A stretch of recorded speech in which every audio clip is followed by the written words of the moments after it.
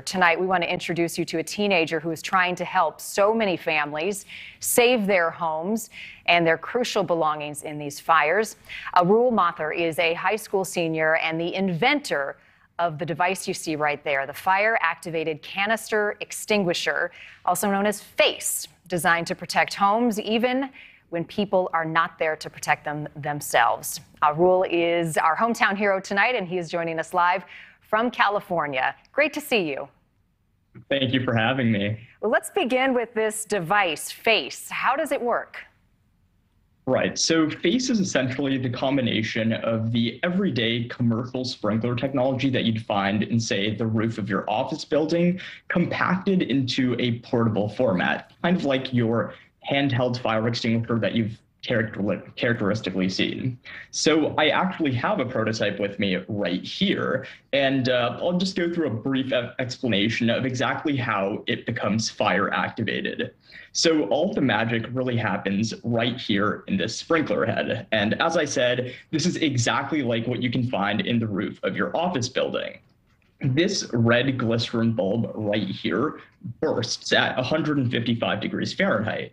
And when that happens, all of the pressurized fire retardant within the canister right here can actually flow through and disperse in a 4 to 5 foot radius for this particular size. Wow. So people put that outside their home, on their fence line. Where's the best place?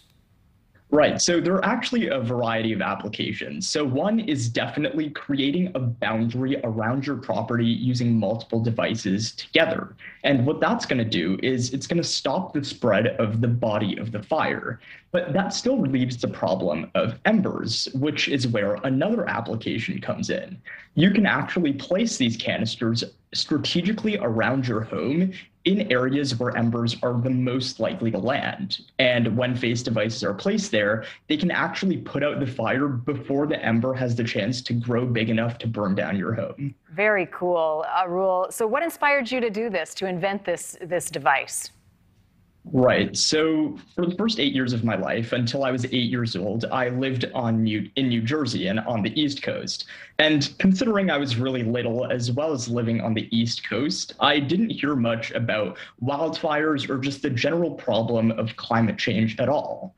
However, when I moved to California in 2012, I was completely shocked to find out that every single year at the same time, wildfires burned so intensely that they displaced up to hundreds of thousands of people from their homes.